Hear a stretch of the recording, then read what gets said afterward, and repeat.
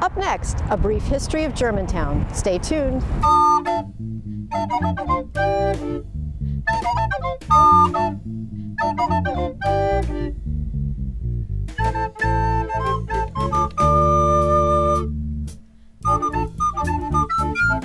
This is Black Rock Center for the Arts in Germantown. Since 2002, this facility has served as a vibrant visual and performing arts center for the Up County. On today's Paths to the Present, we'll learn how Black Rock got its name as we explore the history of Germantown.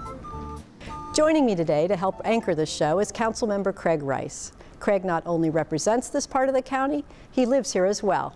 Welcome, Craig. Thanks so much for having me, Barbara. Sure. So, Craig, how long have you and your family lived in Germantown? So we moved here in 2003.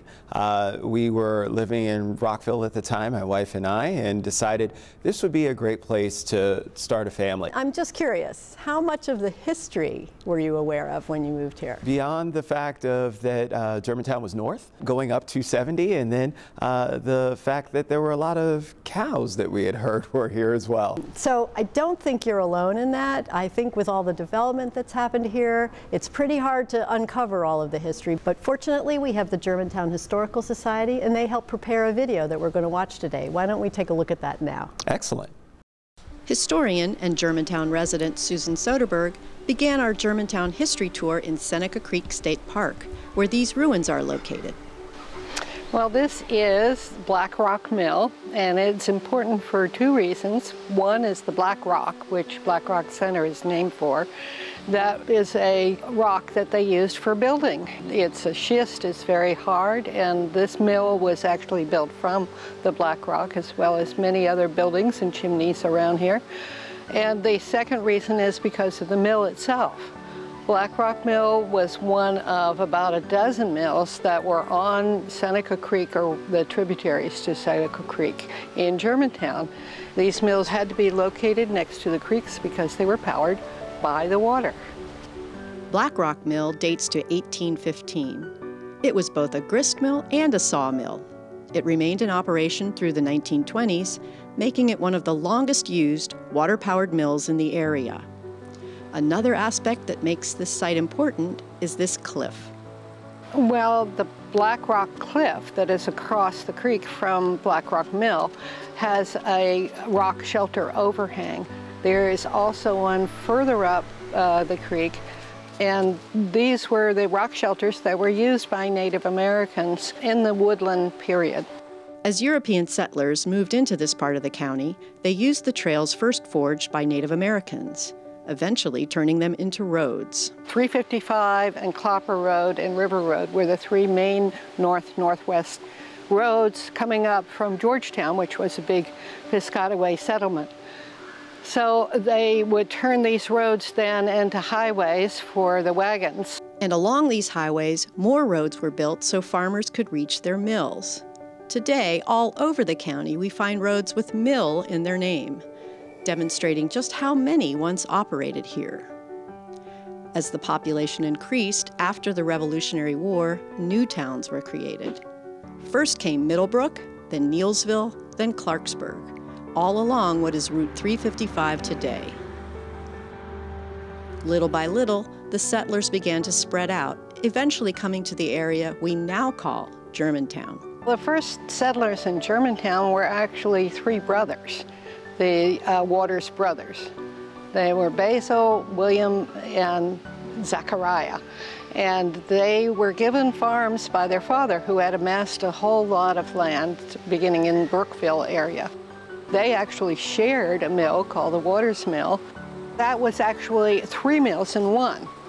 A lot of these mills were either just grist mills for the wheat and grain and corn, or mills for sawing. And this one was also for flaxseed oil. As time went on, churches were built along with more roads to connect them. The Presbyterian Church is an example. There was a church in Neillsville in 1845 and also one in Darnestown. This was served by the same minister. The minister had to travel that long distance, and they built a road for him, which is old Route 118. And where roads crossed, small villages grew. There once was one here, where old Route 118 meets Clopper Road. And that's where the Germans settled. the Schaefers and the Richters and the Snyders, and they set up shops or services like blacksmithing and saddle making, repair, that sort of thing. And so the farmers who came from the area would refer to that crossroads as Germantown because they had German accents. That's how it got its name. Then, in the late 1800s, big changes came to Germantown. Well, this is the Germantown train station, and Germantown has always been a transportation-based town. It started as a crossroads village, and then when the train came through after the Civil War, it became a railroad town. When the Metropolitan branch of the B&O Railroad opened in 1873, it dramatically changed the face of Montgomery County as a whole.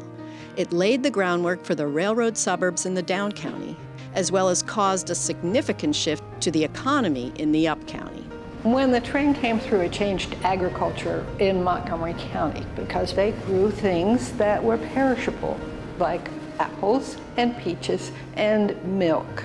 A lot of the farmers turned to dairy farming after the train came through. The train station in Germantown was designed by Francis Baldwin. After a fire destroyed it in 1978, this replica was rebuilt by the county.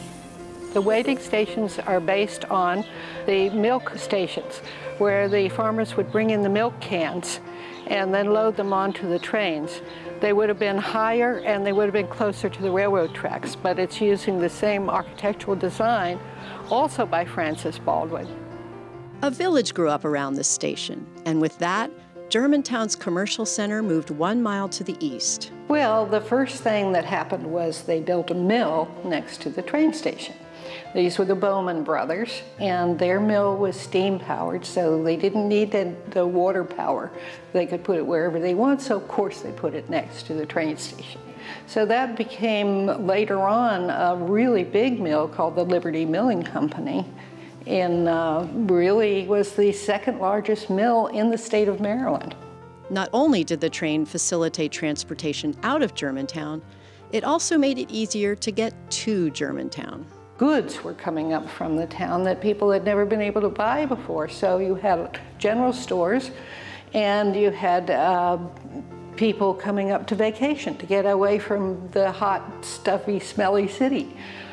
You also had people called tinkers, who were salesmen. They would come up on the train, rent a room. We had 2 boarding houses here, and they would rent a horse and buggy from our very busy livery stable and go around the countryside selling stuff. For decades, this railroad town thrived. Today, little remains from those days. Besides the replica train station and several houses, there's this barber shop, this 1883 house that once served as a store, and the first bank building to be erected here. The Liberty Milling Company, they would pay their employees with checks, and the employees would have no place to cash their checks except go out, take it over to the general store, and they charged them a great deal of money to cash their checks at the general store. So a very wealthy man in town, Andrew Baker, got together with some other people, and they formed the Germantown Bank Company in 1922. They built this little community bank, and it is a walk-in vault. The bank was actually built around the vault. They brought in the vault on the train, set it down on a big concrete slab, and then built the building around it. This little Germantown bank never failed during the Depression. It was more like a credit union, and they took care of their customers. They really cared about them. It was the days when savings and trust was really a savings and trust. Today, this structure houses the offices of the Germantown Historical Society, of which Susan is the current director. She says that things began to change for Germantown after a new mode of transportation was invented. When the automobile came in the early 20th century, everybody wanted to have their own automobile. We had the automobile suburbs developing, and you had roadside stores popping up, not just at crossroads, but wherever they could attract customers. And along Route 355 here in Germantown, one of the primary stores was the Cider Barrel.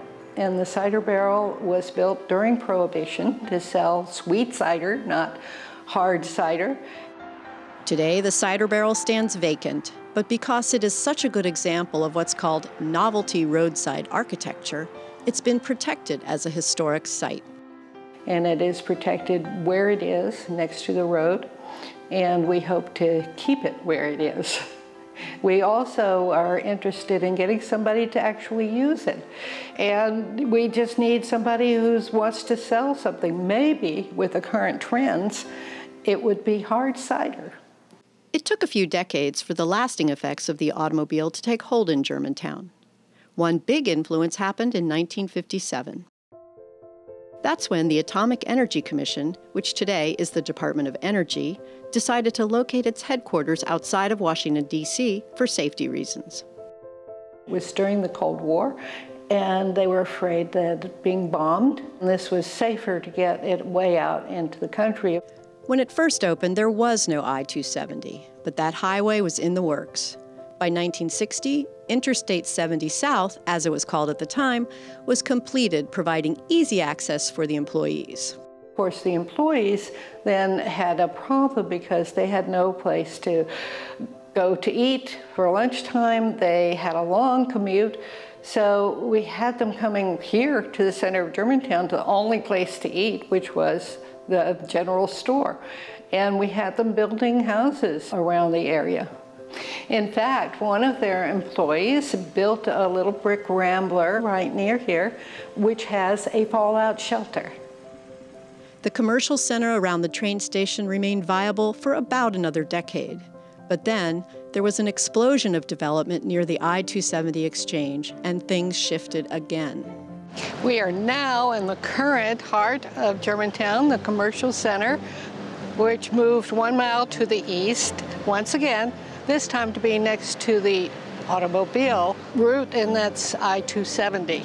At that time, there were about 300 people living here. After I-270 was completed, then people started moving in, but the real growth didn't start until the sewer and water came in 1972. And we are now about 95,000 people in Germantown. Today, Germantown is more like a small city. The commercial center that is surrounded by apartments, townhouses, and single-family homes features stores of all sizes, restaurants, an urban park, a county services center, an active library, and a visual and performing arts center.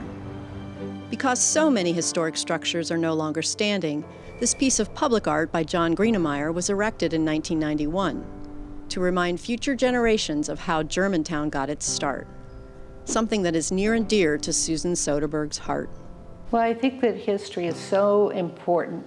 And when we know the history of the place where we live and where we bring up our children, then we have more of a sense of being, a sense of community, a sense of roots with this community. So Craig, that last line, knowing our history gives us a sense of our roots, a sense of community. Tell me, as you are planning for a community's future, how much do you rely on the past? You have to. I mean, you really have to look and understand what the community was predicated on, what it looked to grow into, and then you use that to determine what's going to be best moving forward, how we continue to support our community, how we continue to help them to grow. And I think that a lot of people can learn from learning a lot about their history, and so I hope that a lot of people are going to take this into mind and watch this show, because it certainly is going to help us to really look at ways that we can continue in the future to be really successful as a community. Right. Thanks, Craig. Well, that's all the time we have for this show. If you have comments for us or ideas for future shows, send us an email at paths-present@verizon.net. For County Cable Montgomery, I'm Barbara Grunbaum. Thanks for watching.